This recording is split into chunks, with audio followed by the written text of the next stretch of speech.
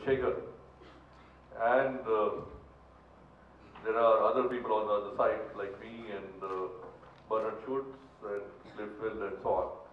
So how this all happened was this way. I mean, I know this man for something like 25 years.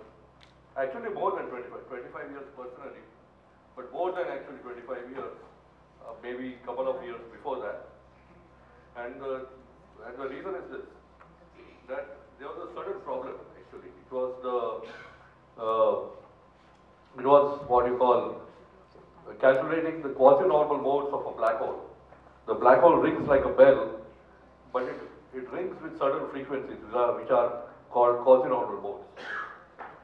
And these quasi-normal modes, what are these frequencies? They are complex frequencies in the sense that there is not only a vibration, but they decay at a certain rate. So we are calculating this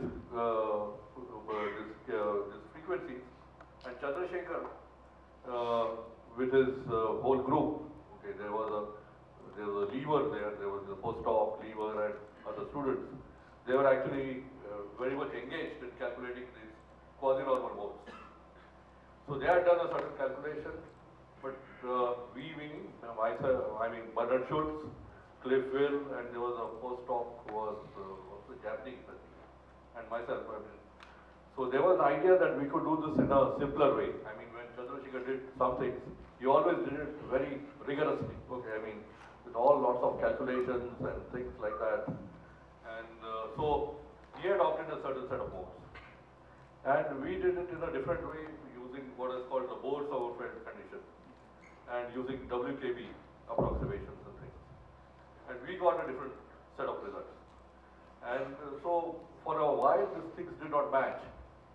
And then there was in 1990, I think, there was a meeting, what we call the Scientific Advisory Board or Scientific Advisory Committee, which comes to IUCAA to see how the science is progressing and so on, and advising on the science. So this committee had Chandrashekhar as one of the people on this thing. So he came here, and at that time I met him, and I told him, I mean, I discussed with him this problem. So, as the user says, so these modes, maybe the first two are my matching, but not the other, the higher ones. So he said, so I told him that there is a discrepancy between the results. So he said, I am right. We are right. I mean, I don't know what you are doing, but we are right. And it turned out, of course, he was right. But anyway. So later on, I mean, we didn't know what was the problem. And the problem actually lay in the WKB approximation, which was not very accurate. And he was actually, I think Bernard Schultz employed the right person actually for this purpose. He's a student of Froben and Froben, who were experts on complex WKB methods and mathematical methods and so on. They have a book, Complex WKB methods and so on. And he actually solved the problem by calculating, going to higher orders and things like that. So that's the first time I came to know about it. And I think it was in the conference in Argentina, Cordoba, where I saw a poster which was put up there. So that's the first time I know him. And so he's an expert on all these things, complex WKB, perturbations, black holes, and things like that. And he has been, working on these things like the oscillations of neutron stars, black holes, how they would emit gravitational waves and things like that. So that's his sort of introduction, which I wanted to say that he is in fact a master in all this. And also, the another thing which is there, that he has a flair for popularizing science. And I recommend that book which is written there. You can see it there, A General Wizard, which gives the life and history of Einstein. I have read it and found it very entertaining actually. So today with this introduction, I would like to invite Professor Nils Andersson, and I welcome you very much to IUCAA for this short period.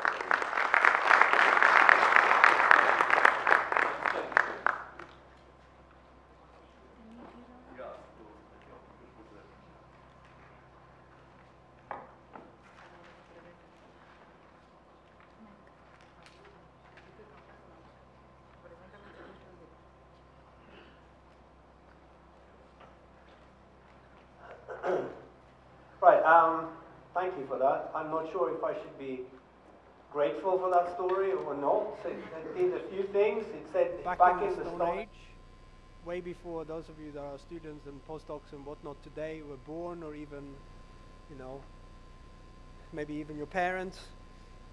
In those days, I did something to sort out something that apparently was a problem, but then didn't turn out to be a problem at all. So what I did was actually totally irrelevant.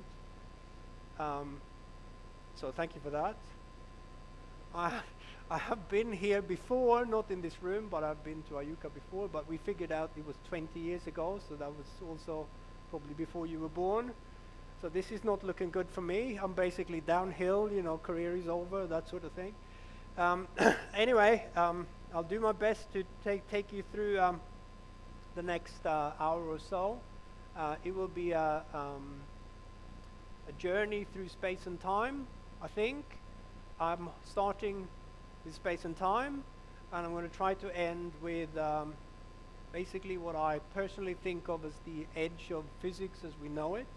So we're going to go some distance, and it will take some time, so that's space and time. Basically, I'd like to start by thinking back, and I'd like to think back, it's not very far back, but I like to think back to something like the 1950s, which is, believe it or not, before I was born. Right? Maybe not you. No. Anyway, so if you go back to the 1950s and you ask, imagine we go on a journey, we meet a person from the 1950s, perhaps a scientist, and we ask this scientist, what is the universe? Maybe we'll ask an astronomer, because they obviously peek through telescopes, so they will see things and not see things. So what would the astronomer tell us?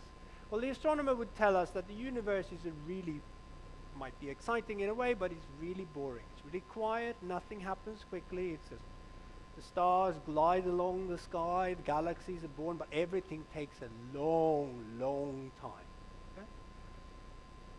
Now you pass through the 1950s into the 1960s, and you learn that this was all wrong. The universe is a violent place. Stars live and die in supernova explosions. Black holes are born. The universe itself was born in the Big Bang explosion, and it's now accelerating due to something that we call dark energy. We call it dark energy because, frankly, we have no idea what it actually is. But dark energy sounds kind of a little bit Star Wars-y, maybe, you know. And so that's clearly the serious science coming through. And so what we've learned is that the universe is not at all this quiet, serene place. It's something else entirely. And so one very, very important part of this story, how we understand these observations, is due to Albert Einstein. And so that's going to be the topic. And what I'm going to try to do is take you from the beginning of Einstein's theories of relativity all the way to the kind of things that are happening right now. And as I said, how that takes us to an understanding of the very foundations of physics. Okay? So that's what I'm hoping to do. But in order to get there, we need to go back. Actually, what we need to do is switch this on. The modern technology, probably invented in the 1950s. We need to go back to 1905. I like the picture of, this is from the clock tower in Bern, Switzerland. I like the picture of the clock tower. It's got a very ornate, old-style clock, because Einstein's flat, which he lived in when he worked at the patent office, is somewhere up here. And so I imagine every morning he went off to the patent office to look at people's crazy inventions and to decide if they would work or not. He walked past this clock, and that had something to do with him deciding that time didn't work quite as Isaac Newton told us it did. And so in 1905, Einstein solved a problem that was very topical at the time. He solved the problem of a mismatch between Newtonian physics and electromagnetism. Basically, in Newtonian physics, if I throw a ball and I'm doing that running, the two velocities will add. If I try to do the same thing in electromagnetism, I shine this laser pointer. If I'm running, it doesn't really matter. We will all see the light as moving at the same speed anyway. So that was the problem. And he solved that by something called special relativity. So special relativity is a very simple, I shouldn't say that, it's a theory. It's incredibly complicated. Those of you that understand it are very clever. Now that's the equally insulting, so I shouldn't have said anything at all. Okay. Special relativity is a theory that deals with objects in motion. And what it does is explains this mismatch between Newtonian physics and electromagnetism by one single assumption, and that single assumption is that the speed of light is always the same no matter how you how you move when you measure it. So that's taken to be a law of nature. And if you work with this law of nature and you take it seriously, then you have to start asking questions like, okay, so how do I measure distance? How do I measure time? And what Einstein does, he imagines in a thought experiment that you can do all of these things with light. You can do it by bouncing light off of different things. So I can figure out how far away this light bulb up there is by shining the light, having it bounce back to me, measuring how much time did it take. I don't have to go anywhere. This kind of experiment I like. I don't have to go anywhere. Just stay here and be lazy. Okay? And then what comes out of this is that space and time are not what we thought they were. If you start moving fast at high velocities, you get funny effects. You get objects shrinking in the direction of travel, something we call length contraction. You get clocks that are moving clocks appearing to run slow, something we call time dilation. So we learn everything we learned in school, that you can set up a sort of grid of rods to measure distance and use your clock to measure time, and everyone will agree, provided we set the clock to the same time to start with, what time it is, that that's all wrong. Space and time depend on how you're moving when you do the measurements. Okay? So what does this tell us? It tells us that space and time are flexible. They're not fixed. Number one. Number two, they depend on who's doing the measurements. You all have your own time, your own space. You don't have to agree with anybody. I guess that can work, you know, if you don't like people. Okay, we also learn from Einstein's theory that energy and mass are basically the same.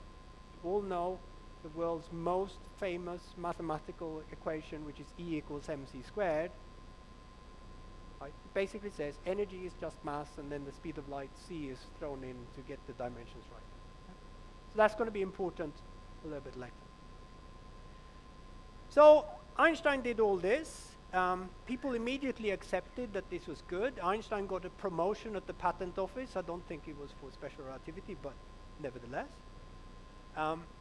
But he carried on working at the patent office. He didn't get a job at the university or anything like that. Clearly, special relativity was not important enough to gain that kind of recognition, although it probably should have been. So he carried on thinking about these theories, and he realized pretty much immediately that he'd caused himself a bit of trouble. So he'd fixed the mismatch between Newton's theory of Newton's laws of motion and electromagnetism, but he'd introduced the mismatch between Newton's theory of gravity and his new theory of relativity. Basically, he said there is a speed of light, it's fixed, and his special relativity says nothing can move faster than light. Actually, that's not quite true. If you start out faster than light, you can never slow down below the speed of light. That's kind of a terrible place to be. You'd always have to be running as fast as you can. Whereas those of us that are lazy, we want to start off slow, and we can never exceed the speed of light. There is a speed limit. But that's a problem, because Newton's theory of gravity says that gravity, changes in gravity over here, let's take as an example 2 stars going around one another like this. The information about this happening is transmitted throughout the entire universe instantaneously, faster than the speed of light. So that can't happen. There is a problem. So Einstein started thinking about gravity, basically trying to see, okay, look, I seem to have broken this thing, how do I fix it? So the story goes that in 1907, after about 2 years of thinking, which is nothing for a theoretical physicist, I can tell you, Einstein was sitting in his patent office. I like to think that he was sitting there, he was a bit bored, you know, office work. Maybe he had the calculation peeking out through the drawer. The drawer is there, there's a calculation there, if you can see it. And then he had what he describes as the best thought in his entire life. So Einstein's best thought was, he was looking out the window and he saw a couple of window cleaners on the building opposite, and his best thought was, imagine one of them falling. Now that's not the kind of best thought that you and I might have, but we're not Einstein, so that's okay. Of course he didn't think, imagine this man falling and smashing into the ground, and he didn't think about that. But he was thinking, imagine this man falling, and then he thought, again, it's a thought experiment, what if the man wasn't falling, but I was sitting in a chair with rocket boosters accelerating upwards, and the man was just hovering there in space with no gravity.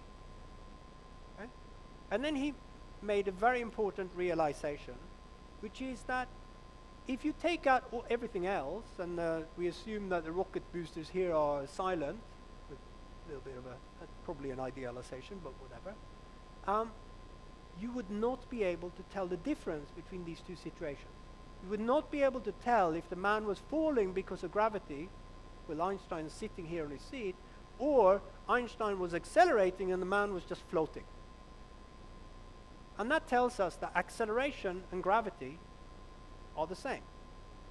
It's something we call the equivalence principle. Acceleration and gravity are equivalent. So this is very, very important, because that told Einstein that what he should be doing is not trying to figure out gravity on its own. He should try to figure out what happens if he added in acceleration to the previous theory. And that gave him an important clue as to where he should go. So that was the first part. The second part is building in this idea that light is lazy, moving at a fixed speed, always taking the shortest path between 2 points. Right? So the second thought experiment I want to give you from Einstein has to do with the lift. So Einstein is in this lift. He accelerates again up from his office chair to very high speeds, close to the speed of light. And then he sees, through a little hole drilled in the wall of the lift, say, a beam of light coming in. But because he's accelerating upwards, you can imagine, you know, the speed of light moves at a fixed speed like this. The lift accelerates upwards, but because it accelerates upward, the light ray will appear to bend towards the floor. Okay?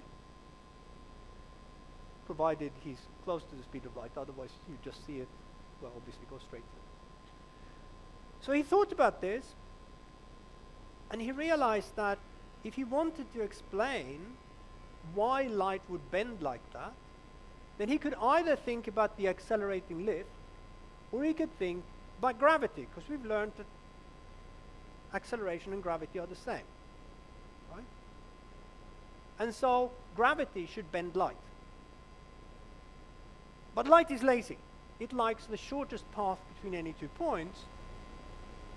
So he came up with the idea that one way of achieving that would be to bend space, to allow the curved light to take the shortest path between 2 points.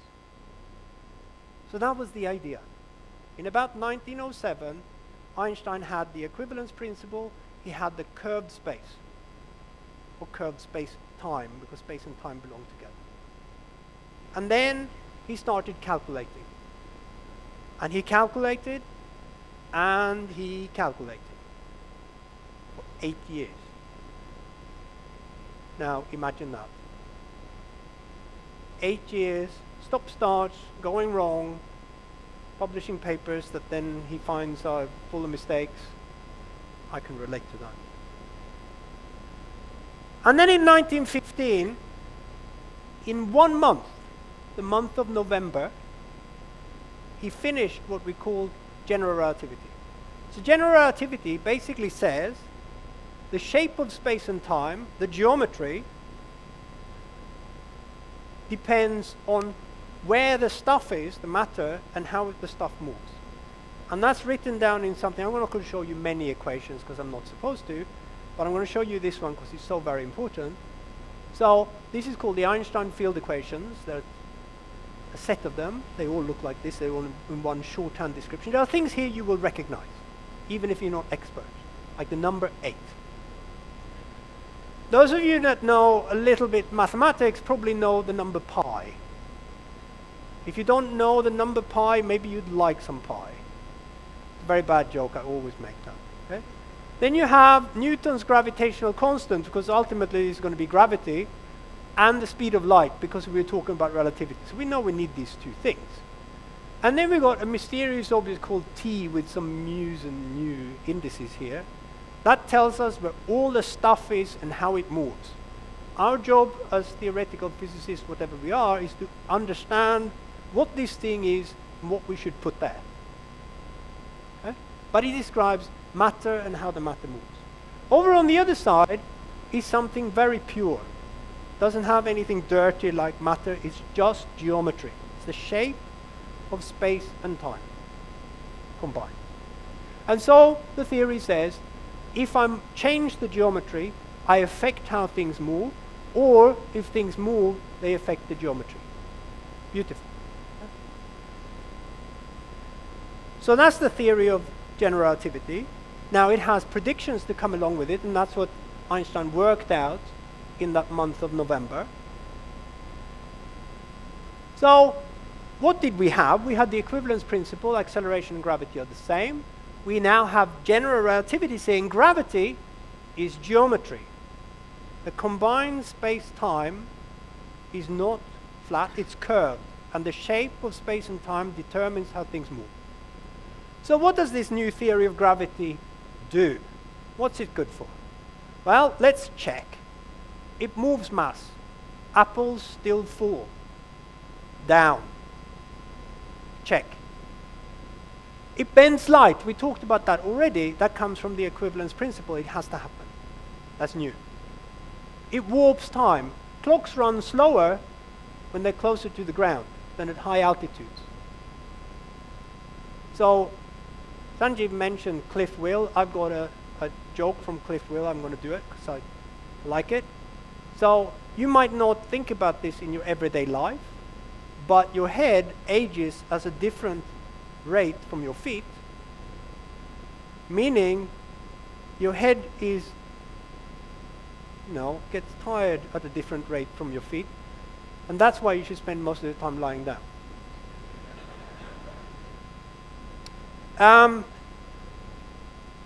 Gravity creates black holes. I'm going to come to that in a minute, so let's not talk about it now. It makes waves. That's the main topic of this talk. We can come back to that. And it explains, in some sense, the Big Bang and why the universe is expanding. So this theory does a lot. And in 1915, there was perhaps too much. So the question immediately became, how do you know that Einstein is right? How do we test him, and how do we prove that this is all crankery and crazy stuff? Well, Einstein himself realized that this was going to be important. Of course, from the introduction, there are scientists that are convinced that they are right, and Einstein was certainly one of them. And so he would say, well, the theory is so simple and beautiful, it has to be true. Now, that is an argument, but I'm not sure that it's a very good argument. So anyway, Einstein had already calculated some things. For example, he had calculated the light bending due to gravity. Okay? And that was famously tested during a solar eclipse led by an expedition led by Arthur Eddington in 1919. You might know that story. The part of the story that you might not know is that Einstein had calculated this already in 1911. Before he finished general relativity, he had made a prediction, and he had convinced some astronomers that this could be measured and they should go and measure it. Okay? And so some people listened, and there was an expedition in about 1913 to the Crimea. Some German astronomers, I believe, went to measure this effect. Now, they didn't complete that expedition because the World War broke out, so they were arrested and sent home. And that was kind of lucky for Einstein because his calculation was wrong by a factor of 2. So what you can ask yourself is this. If they had made that measurement before Einstein actually finished general relativity, would that have knocked his confidence? Because they would have found that he was wrong. So was he, in fact, incredibly lucky that everyone else was unlucky with the war? I think it's an interesting, of course, immediately after the war, there's some irony as well that there were British astronomers that proved that a German scientist was right. I think there's something beautiful about that. Okay. So let's take this idea of light bending and let's run with it. So we know it works. So now you can ask, what happens if I bend space and time so much that light can't escape, or the light starts going around in circles? Okay? Imagine, can I do that? Well, you can, and you end up with something we now call a black hole, an idea that was really controversial from about 1915 when Carl Schwarzschild wrote down the first mathematical solution to Einstein's equations, which turns out to describe a black hole, but was misunderstood for about 50 years. So again, one of the big controversies in physics is, are there black holes, yes or no? So I'm not going to talk much about black holes, but they will be very important as sort of partners in what's going to happen. 1916, Einstein continued to look at what his theory predicted, and he realized that if he wrote the equations in a certain way, gravity moved forwards through waves. What does that mean? Well, it means that if I go back to these two stars going around one another, the way that the information moves out from that system is through waves. So gravity is a little bit like light that moves through electromagnetic waves. We also seem to have gravitational waves. Okay? So Einstein wasn't sure what to think of that idea, but he has, during the years from 1916 onwards to his passing in 1955, he wrote papers saying, yes, there are gravitational waves. He wrote papers saying, no, there are no gravitational waves. And then he wrote a paper saying, well, maybe.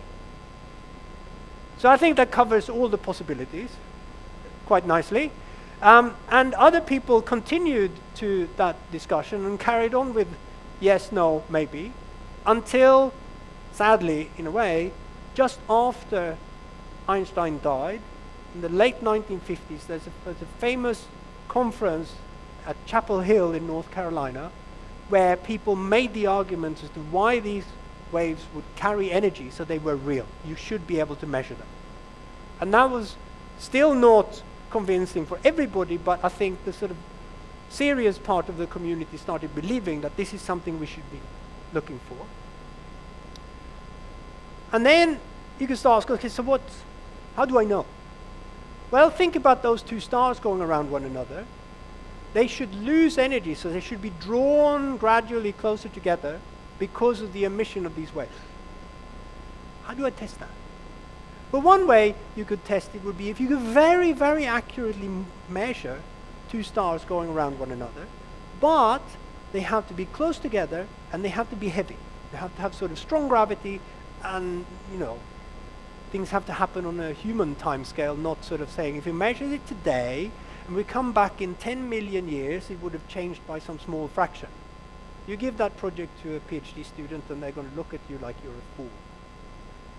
So the kind of project you want is you measure it today and you do it again within your PhD period, so you have a chance of actually going forwards as a scientist. Right? You learn from experience that you don't give PhD students or any students, for that matter, any humans, a calculation that say, oh, in 10 lifetimes we're going to solve this problem. You start today, you say, oh God, that's not very good. Okay? It's not very helpful. So what happened was, there are these stars that are almost black holes. They're formed in a similar way to a black hole. When a star dies, it explodes. Big star dies, it explodes in a supernova. Matter starts falling in. If there's too much matter, it can't stop.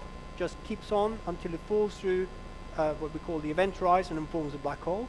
If you got a slightly less mass, it could stop halfway and form what we call a neutron star. And so we see these neutron stars often as what we call radio pulsars. They're like lighthouses. They have a magnetic field and they rotate.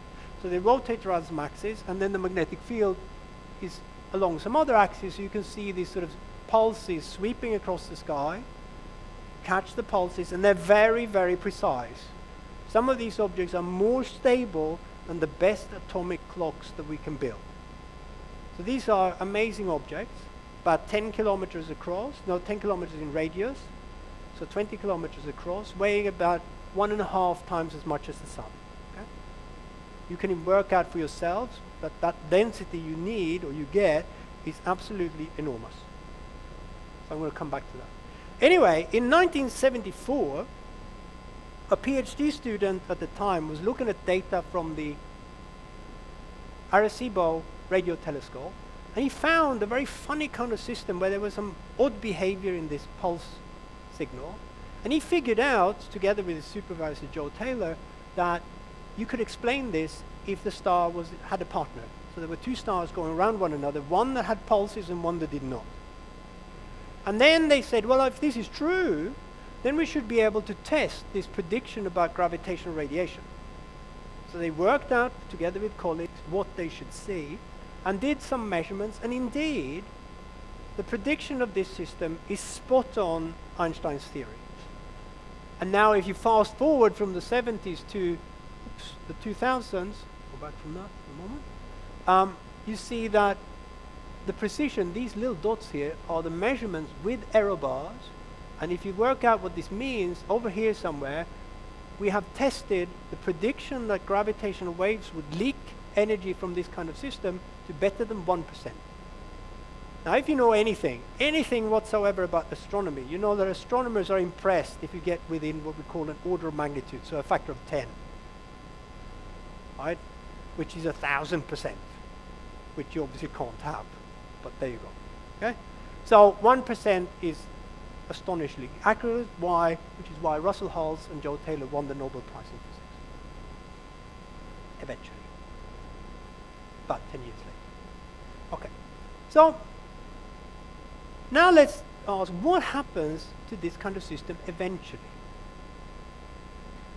This is an indirect confirmation that Einstein was right. How do we test it really? Can we get our hands on this thing? Can we actually catch these waves? What does that mean? So in order to answer that question, we need to, first of all, fast forward this system and see what will it do eventually. What happens when gravity gets really strong? Because these waves should get stronger as the system gets closer. So here's an example of what happens next. It comes from a simulation, a numerical simulation of solutions to those equations I showed you. This is the kind of thing it took about 20 years for people to go from the idea that we should do this to computers being good enough and we being clever enough to actually do it. So what you're going to see is a simulation with colors that represent the gravitational waves from two black holes, in this case, that go around one another. And at the same time, there's going to be sound that plays if you took this gravitational wave signal that reaches a point and you translated that straight into audio. Because it just so happens that this system is set up so that you can hear this signal. Okay? So I'm going to play this once, and then I'm going to talk you through what actually happened. Okay? So you can see that the black holes are actually white, which is a trick. But it wouldn't be very good to have black holes in the black background. So now, let's listen.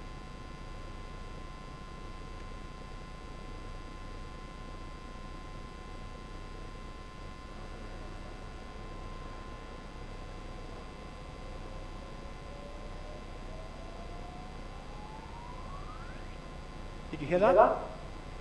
It's a little bit quiet.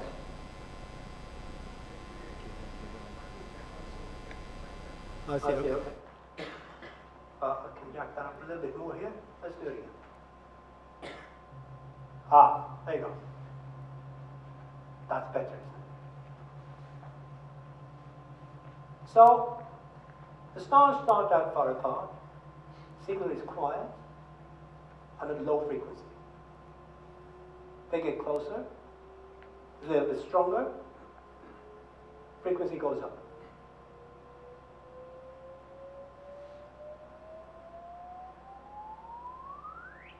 And then they come together, and it's quiet. So this is what technically is called a chirp, because it sounds a little bit like a bat that flies towards you at high speed and then crashes into you, so he goes silent, something like that. What it tells you is that if you want to catch gravitational waves, you need to stop looking and start listening. So we need to stop looking through telescopes, trying to image things, and start listening to the universe, trying to think about why it is that radio is always going to be superior to television. That probably only works for my generation and older people. Younger people are going to say, what do you mean radio? What's that? Okay, so what does a gravitational wave do to an object that it passes through? Say, a person. So I should ask for a volunteer and then I should demonstrate this, or I can just do it with a cartoon. Okay, so gravity is a tidal interaction. It stretches and squeezes things. So that means that if a gravitational wave were to pass through someone, they will first be stretched, and then squeezed. So it would be some motion like this. It would be incredibly uncomfortable, right? So we should just sit here, relax, and feel the gravitational waves. Okay? That's your job. The problem is you have to meditate to very high precision to achieve this, because the magic number as to how much a gravitational wave from the cosmos would stretch and squeeze you, the magic number is it will stretch you, if you're 1 meter tall, which is maybe quite short, but say order 1 meter, it will stretch you by 10 to the minus 21 meters. Okay? This is ridiculously small. Right? I'm certainly not going to feel a stretching of 10 to the minus 21 of myself. Kind of lucky. Okay? But this is ridiculously small. Do you have any idea how small this number is? Okay? So let me give you well, you probably know 10 to the minus 21, so there's a 1 divided by a million, a billion, another billion, and you just keep on going. Okay, so this is tiny. Okay? But how small is this in terms of actually measuring? Let's see. So I'm going to measure this with a ruler. I'm not going to do that, but let's say I'm going to measure this with a ruler. The ruler is made out of atoms. How big are the atoms? Well, they're not 10 to the minus 21 meters. They're much bigger than that. The nucleus of the atom is what we call a Fermi. It's 10 to the minus 15 meters. So I build some material object, and I will try to do this. I'm trying to measure something that is, give or take, 1,000,000 times smaller than the size of the smallest bit that makes up the thing that I'm measuring with. Good luck to me. So this clearly is ridiculous. It cannot be done. Right? You should just go home now. Okay? Anything you've ever read about this is just nonsense. So how do we do this? How do you beat this? Well, the answer is kind of in this little relation here. What you do, if you can't make something that for this being 1 meter, 10 to the minus 21 meters, you make this bigger. So you make the size of the thing big. Okay? Now, there are two important questions you need to think about. One, how big can I possibly make a scientific instrument? Okay? And two, who is going to pay for it? And then you try to balance these two, right? And the answer appears to be 3 kilometers. Okay? And so then you gain here a factor of about 1,000. That makes this 10 to the minus 18. That's still not quite there. So then you bounce the light back and forth a few times, and then you almost get to this. So you can get the feeling why you can maybe get it. Okay? It's not easy. I think this is probably, in science terms, one of the most awesome engineering challenges that people have ever faced. Right? And then you think about someone paying for it. So scientists did this, what we now call the LIGO project, LIGO for Laser Interferometer Gravitational Wave Observatory. So the idea was to measure distance, as I said, with light, put a mirror over there on the wall, bounce a laser back and forth. This is now 3 kilometers. And then, because I need to measure this stretching and squeezing, it's not enough to try one arm like that. I need to measure the difference between one like this and one like over there. Okay? So I measure stretching and squeezing like this. Okay? So the LIGO project was invented or something in the early 1980s. But the idea was that we should be able to do this using interferometer technology. The same kind of idea, really, that two guys called Michelson and Morley had used in the 1800s to conclude that basically that the idea that the Earth was not moving through some material called ether that led to special relativity. So interferometers are sort of the relativity machines. Okay? So they had this idea that you could do this, and then the question, of course, is, can we actually do it, or are we just saying it? If we want the money, we need to convince people with money that we can do this, and that's never easy. You try to send in a scientist to convince someone with money that they should part with their money to do some science, not always a trivial exercise. Okay? So eventually, come the 1990s, this project actually got some money and got underway. And so the breaking point, I think, is, in my mind, is about 1992, incidentally, about the time that I did those calculations that Sanjeev was talking about. So that was the beginning. When the LIGO project got some funding and they started trying to think about how do we build this thing. And then they built the thing, worked on it, improved it, tweaked it. It got closer and closer to this number, and then they got to this number and they saw nothing or heard nothing. And then they said, oh yes, but you see, when you gave us this money, we didn't say really that we were going to see something. We just said we were going to build it, and it was going to be this good. That's all we did, really, honestly. Look, we made a cake that had this as a picture, and just, you know, that was what we were going to have, cake. You gave us millions of dollars, most of it actually for baking out the vacuum systems or the electricity bill. But all we wanted was cake. However, if you give us some more money,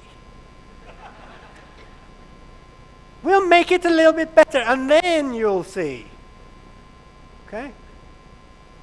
But they're smarter than that, so I tweaked the story a little bit. They already knew that they were going to get a little bit more money. So they didn't feel desperate when they didn't succeed at the first stage. But the truth is that they never really promised that they were going to start seeing things at that point. It was only a stopping point showing we can do this, we can build this. But you know, maybe, that if you build things like this, here it is, the LIGO Hanford instrument, 3 kilometers, 4 kilometers, sorry, and 4 kilometers this way. In here there's some mirrors, some lasers, some junk. And then there's some people that have to work here. Looks like a It is, I've been there, it's an exciting place. There's tumbleweed. You're excited by that. Some nuclear waste. Well, it's a good holiday destination, I think. Maybe that when they stop taking data with LIGO, they can sell tickets, you know. People can come and spend a weekend in the vacuum tube. I don't know. Okay, so you have this instrument, you improve it, you hope that one day there will be some stretching and squeezing going on and that you would actually measure this. It would look something like this, vastly exaggerated because this ratio is not 10 to the minus 15. You have some student, postdoc, whatever, sitting in the control room, and then one moment they go, what? What's that? 6 months later, there's a press conference, and they did it. So what did they do? Well, they switched the machine on, or the instrument on, the two instruments, because there's two of them, another one in Livingston, Louisiana.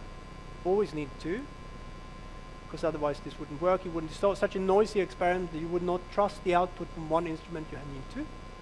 They switched it on. Actually, before they switched it on, they caught the signal. So that's, they had switched it on, but they hadn't officially started taking data. Okay, so that's when you learn that the L in LIGO stands for lucky. Okay? Because before they officially switched it on, they caught the gravitational wave signal of two black holes coming together. Okay? And that signal was so strong that if you did a little bit of filtering, taking out the high and low frequencies, you can actually see it with the bare eye. Right? So the noise is very noisy, but you can see this chirp, the frequency goes up, so the wavelength becomes smaller, the amplitude goes up, just like in that thing we heard. And here's the other one, the other detector, same thing, shift it by a few milliseconds in time and overlay them, you see they look the same. So the two instruments, different places, pick up the same thing. That's the first indication that you might have seen something. Then you work through the theory and you figure out that Einstein's mathematics is a bit strange. Okay? You learn, for example, is my favorite, so you learn that 36 add 29 and you get 62. That's the kind of thing that I try to explain to my daughter and she tells me to go away. And I say, well, you know, what you're missing here are the units, that these are masses of the sun, so 36 times as heavy as the sun, add a black hole 29 times as heavy, and you get one that's 62 times as heavy. You lost 3. So 3 times the energy equivalent of the sun has been radiated away as gravitational waves in a fraction of a second. Let's just think about that. Of course, my daughter takes a different tack. She says, but Dad, can I add in these missing masses of the sun whenever my calculations don't work out? Will the teachers buy it? And the answer, of course, is no. So the breakthrough, before the advanced LIGO detectors really started, and if you've followed this story, you know that we've seen more black holes coming together. There's been, I believe, now 10 in total in the first 2 runs of advanced LIGO. But I'm going to leave the black holes, wonderful as they are, and I'm going to go back to the question, what happens next? Well, the first thing that happens next is some people got a lot of money and gold medals. In fact, I believe everyone, even Sanjeev, got a medal, but not for the Nobel Prize, for something called the Breakthrough Prize. So loads of prizes. Ray Weiss invented the technology. Kip Thorne told us what to do, why we should do it, and Barry Barish jumped in and saved the LIGO project in the mid-1990s when people were just fighting like mad. So without him, they probably could have collapsed at that time. So were awarded the Nobel Prize in 2017. But when they were awarded the Nobel Prize, they knew that they had something even better up their sleeve. Although they didn't tell anyone. So let's go back to these 2 neutron stars that we know from the double pulsar, binary pulsar I talked about. What are they? Well, this is where we get to the edge of physics. Let me go back to that first slide. If you want to build a neutron star at home, what you need to do, stop doing that, is take basically a herd of elephants and cram it into a volume like this. That gives you the kind of physics we need. What does that mean? Well, it means that you take the atoms and you squeeze them together until they're not individual atoms anymore. They're just the neutrons, protons, and electrons that make up the atoms in a ball. Okay? And you squeeze them so much, perhaps, that even they start touching and they become the quarks that make up the neutrons and protons. So this is the edge of physics as we know it. Okay? If you want to play this game and understand what these stars are and how they work, you need to learn gravity, well, because otherwise the star won't be held together, it will fall apart. And I've told you that general relativity is really cool anyway. You need to understand electromagnetism, because otherwise we wouldn't see these things as radio pulsars. So clearly they have magnetic fields. These magnetic fields are the strongest magnetic fields we know in the universe. You need something called a strong interaction. This is particle physics. Basically, this determines how many neutrons and protons do you have. What's the ratio between the two? Okay?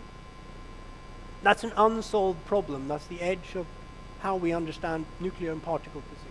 And then you need something really pesky, which is called a weak interaction, which involves neutrinos. So neutrinos are given off when neutrons are converted into protons and electrons and vice versa. Okay? And these reactions determine how fast a neutron star cools from the moment when it's born, when it is at the temperature of something like 1,000,000,000 Kelvin. So it's not very cold. Right?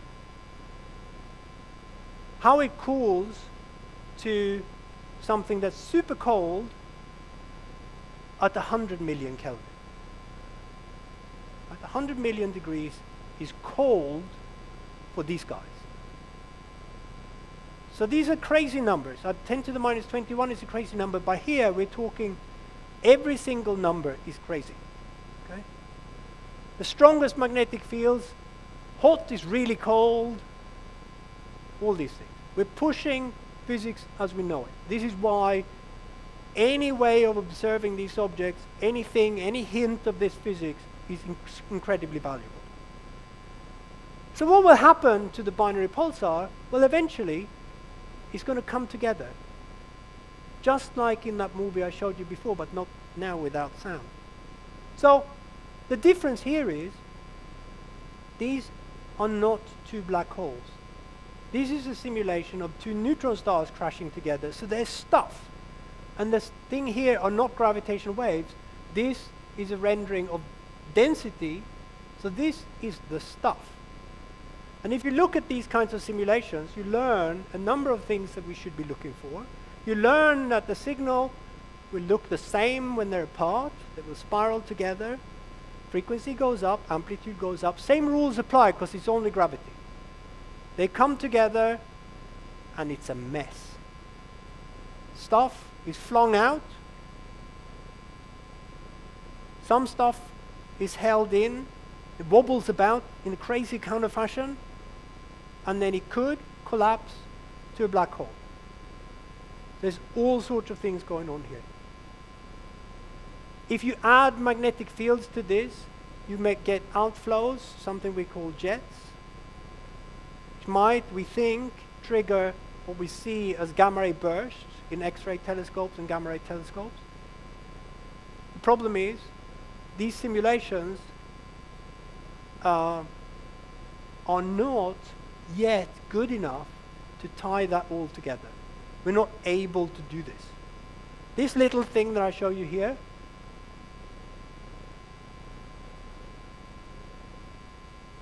it doesn't last very long. It doesn't look very impressive. Compared to the CGI you see in cinema, this is rubbish. The most boring movie ever.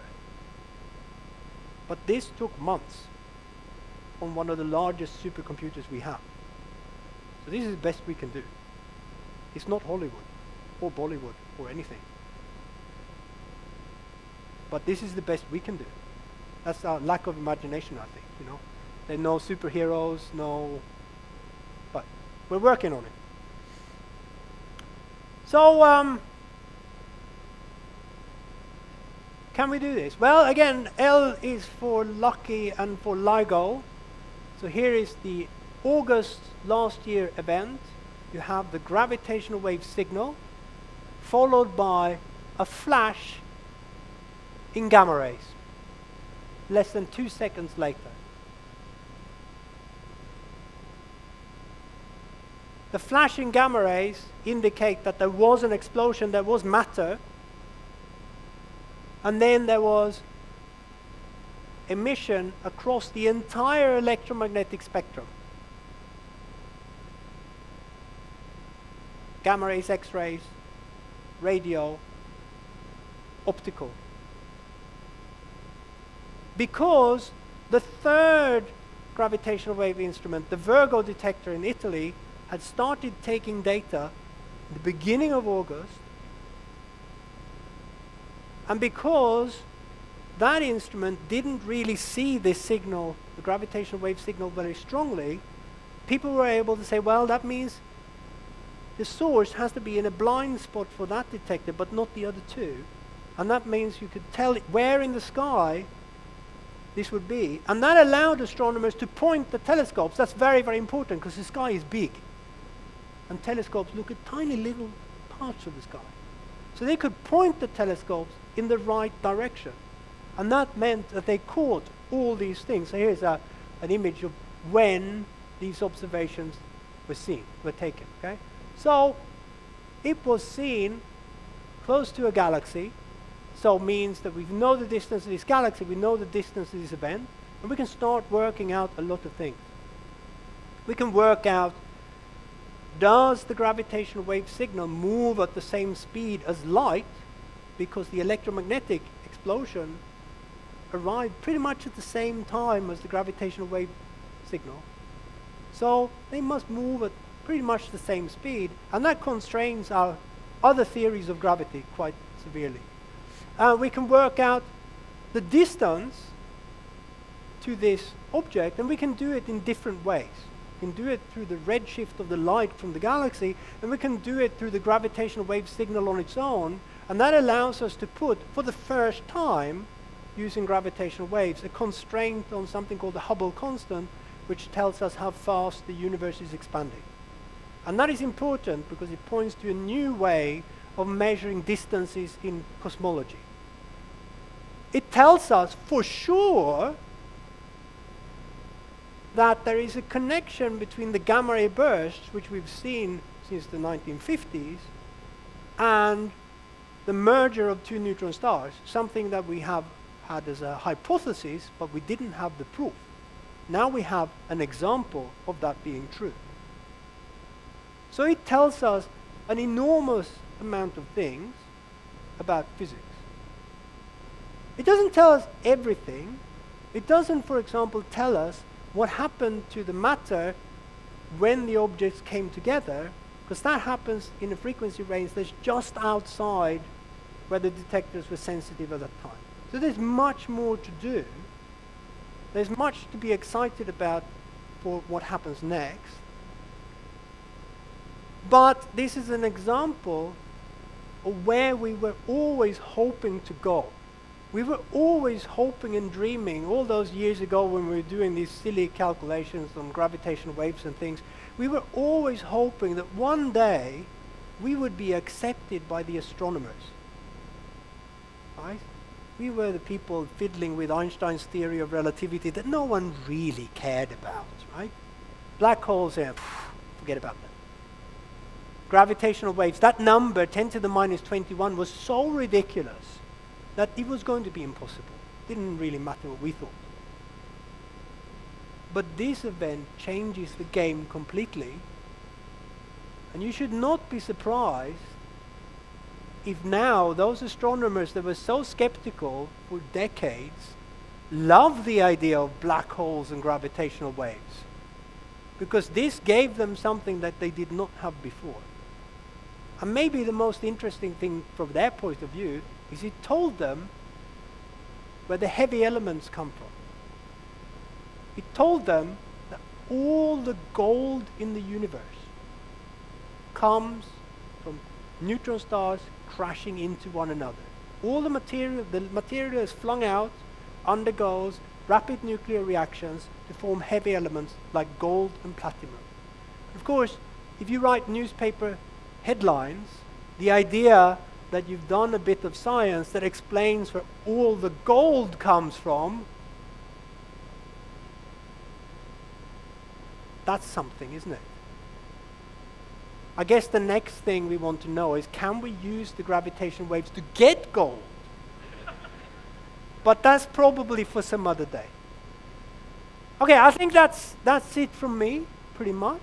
I hope I've managed to explain some of the wonderful ideas in this area, how we've come a long, long way from the beginning of the 1900s through to detections with LIGO, opening up a new kind of astronomy, and perhaps explain to you why we're so very excited about LIGO starting up again next year, why there's reason for those of you that are young enough to look to the future, not 20 years ago to the past, why you should be excited about this, why in India you should be excited because there is going to be a LIGO instrument in India, and you can all be part of that.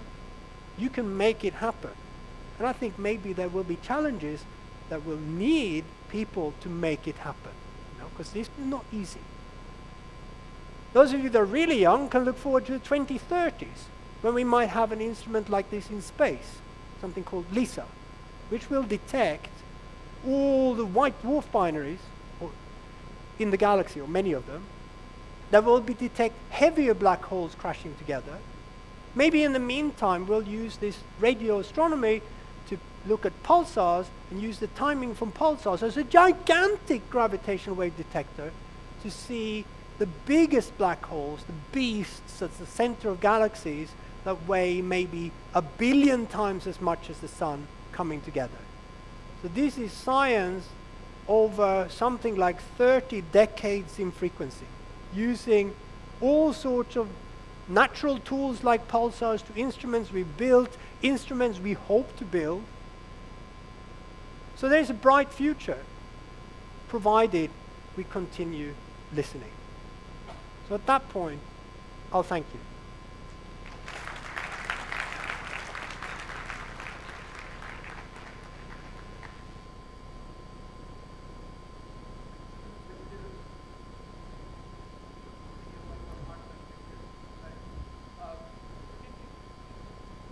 Yeah, fine.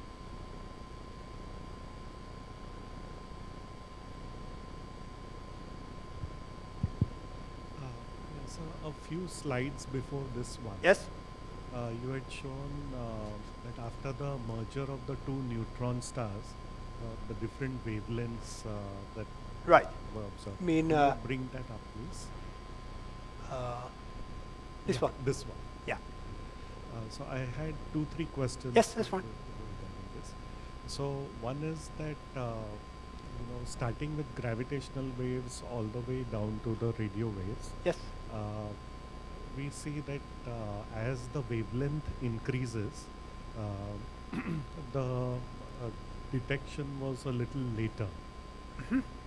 So my question here is that the exception seems to be the UV Right. radiation. Right. So what is the peculiarity there?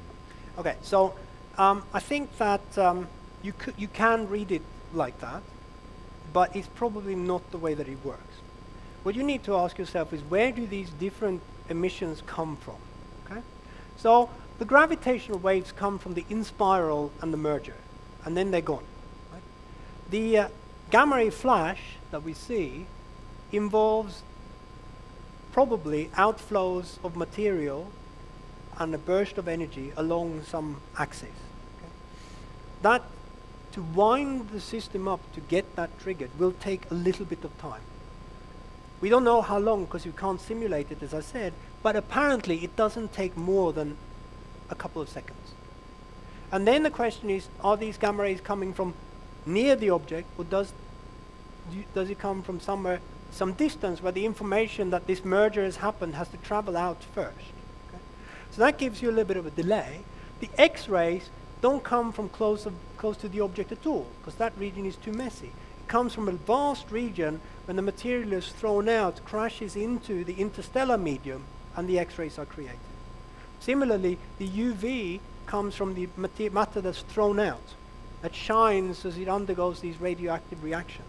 And that happens earlier than some of the other things. And the radio apparently comes from even larger distances. So one has to think about, where do these things happen? And how is the information that the stars came together, matter came out, how is that information transmitted from one region to another? And this gives us a clue as to that hierarchy of things, but we don't know how to model all of them together. So that's why it's difficult to piece this. You know, I can't do this on the computer.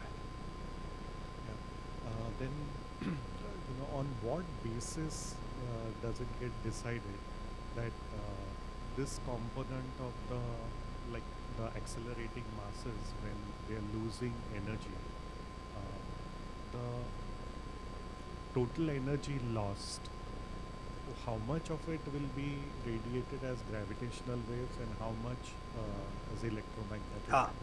Okay. So gravity wins in the beginning, and we can work out fairly precisely how much energy is emitted up to the point when the stars touch, right? That's textbook kind of calculation, more or less. To work out the next part, it really depends on what happens next. Okay? Now there are two extremes. One is that the object is too heavy to stay as a star. It collapses immediately to a black hole, in which case we probably know quite well as well how much is going to be radiated as energy, because there's no matter involved, right? But in between it gets messy, because in between you can imagine this object sort of sloshing about like, you know, something you've kicked that wobbles, and if it lives for a long time, it can lose a lot of energy that way. And then when it comes to how much electromagnetic emission you get, it depends on, again, something we don't really understand, which is how strong is the magnetic field of this object. And that's complicated because you get this extremely dense matter going around. The magnetic field will twist and turn and wind itself up, and we don't really know exactly how that works. Because again, we can't resolve in the numerical simulations exactly what we need, and we don't probably represent the magnetic field exactly as we should. We are improving on this. This is the kind of thing that people, this cutting edge of what people are working on, trying to do, but it is very expensive computationally. It is quite difficult. So those are really good questions, but there is a reason why we don't know yet. So that's, you can see why observations like this are incredibly important, because they help guide us to where, you know, when a simulation predicts something, it helps guide us to what might the real answer be. Okay? Thank you.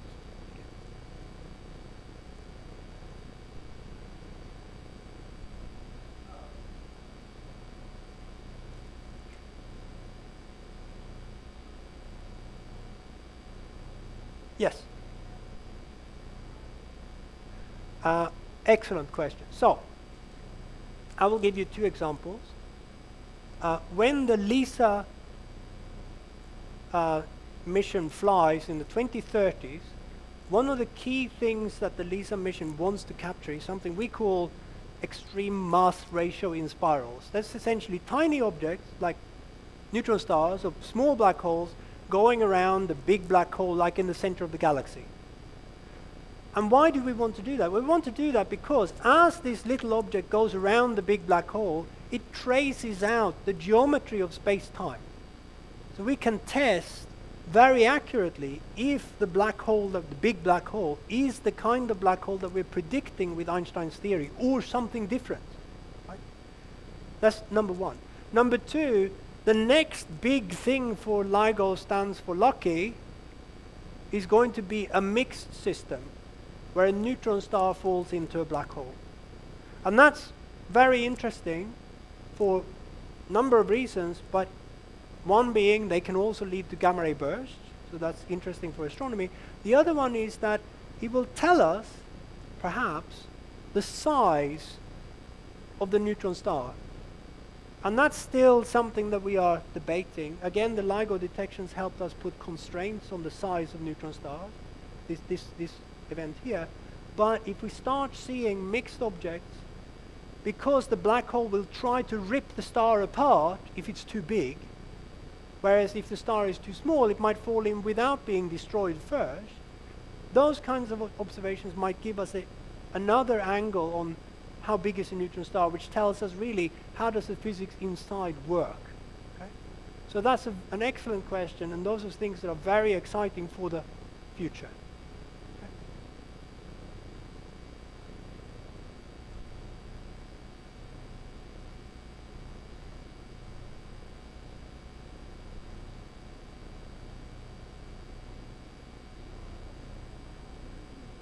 Right.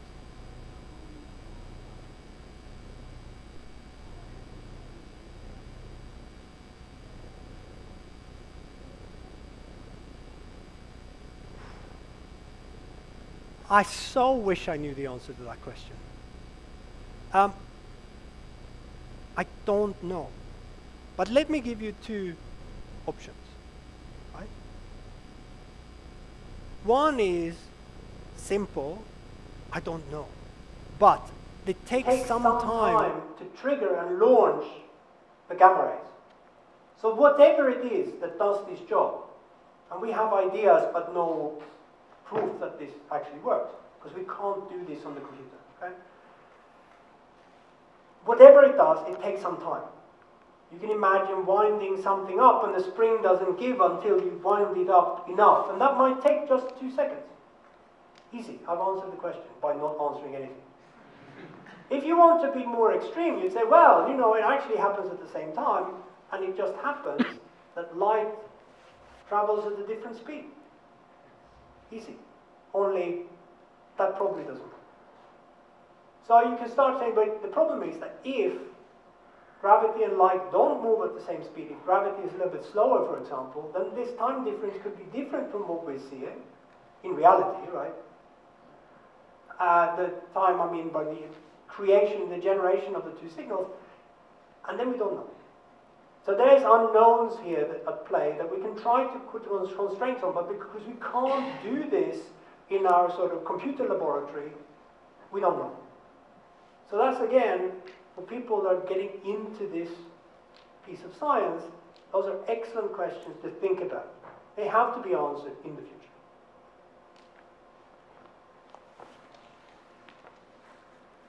What type of wave is gravitational wave? Transverse or longitudinal? Okay, so the answer is in the stretching and squeezing. It's transverse. It moves like this, it's transverse wave. So in Einstein's theory, there's two kinds of transverse wave. It's this stretching and this stretching. Okay? Like that and like that. Okay? We call them, we're very imaginative, we call them plus and cross. So that's Einstein's theory.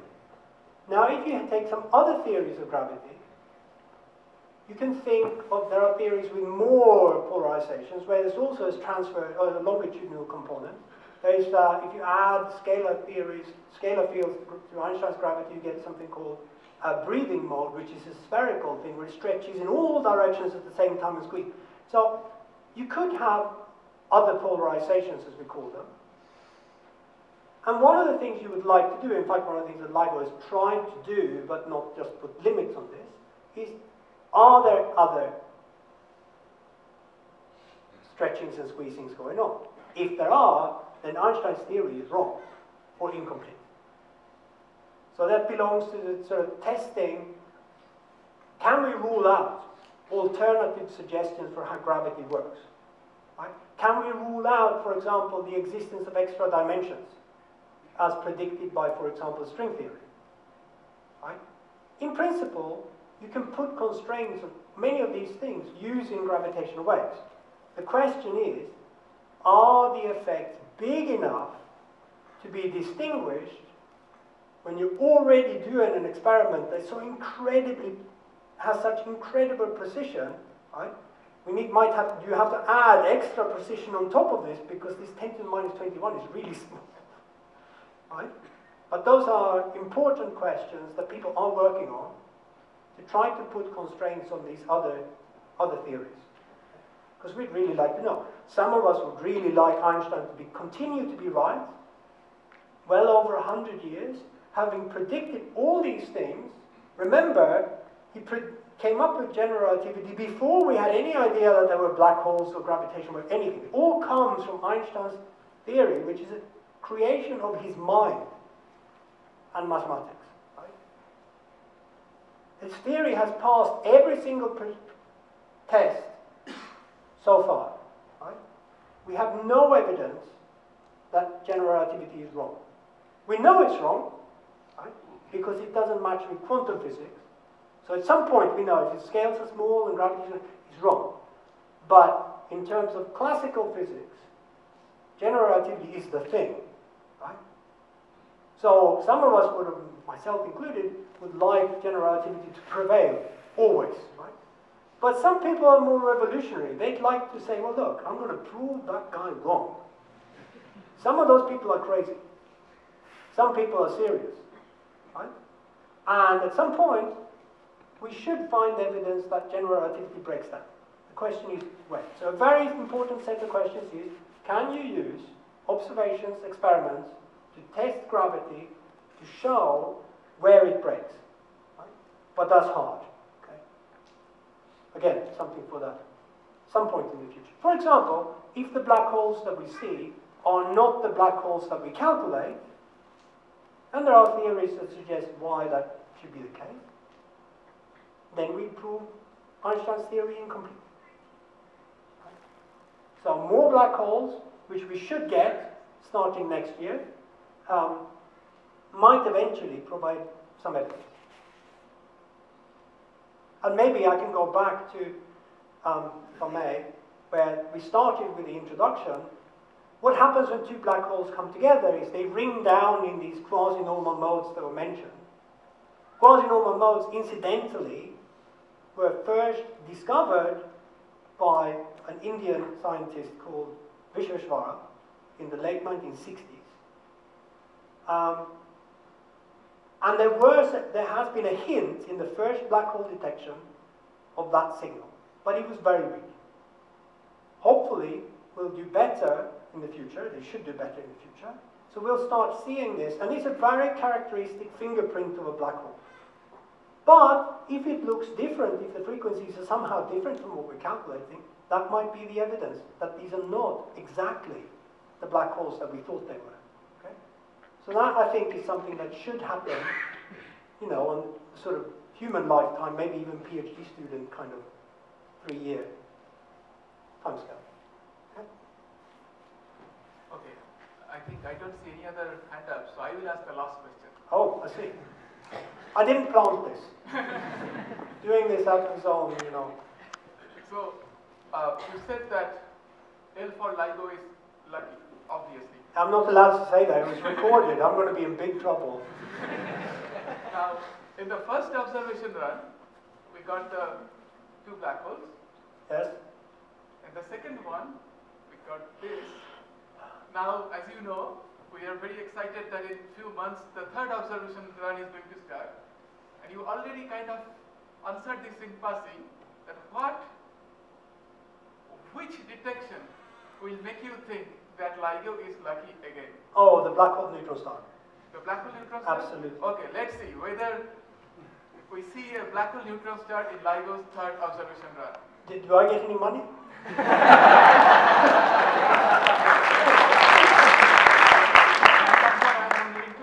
Yeah, well, see, I predicted it. Everyone would say that. It's absolutely clear. So LIGO is looking for many, many different things. They're all exciting in their own way, but the mixed black hole neutron star system is something we really don't know. You have to understand, we knew there were double neutron star systems. We've known since the 1970s. Old story. Okay? We know they should eventually crash together. We can work this out. It should happen. You have to be lucky for it to happen just at the right time when you've got 3 instruments, you can point in the sky, etc. That's lucky. The event, August event, was much closer than any previously observed gamma ray burst by some margin. That's lucky. You can just add these things.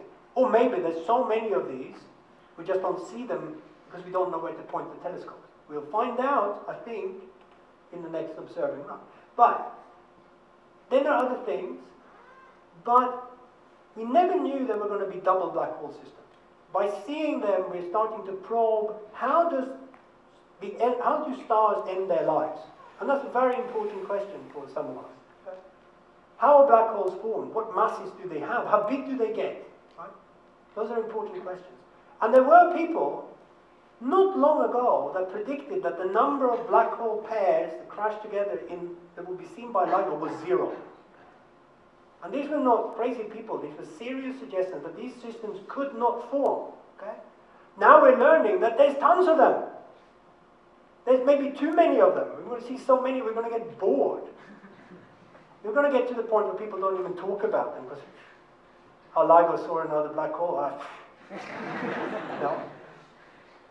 Black hole and neutron star systems, do they form? We don't know. What happens when they come together? We don't really know. It depends on how different they are in masses. Okay? Depends on how big the neutron stars are. There are questions here we'd like the answers to. So that's why I think that would be a nice thing. But you know, the question is, do you want it just after you switch on, or just before you switch off, or do you want it somewhere safe in the middle? How are you going to play it? Well, like a reasonable amount of time. Oh, good. Yeah, I think, but you know, hopefully. Hopefully. Okay. So let's thank Nils again for the exciting talk.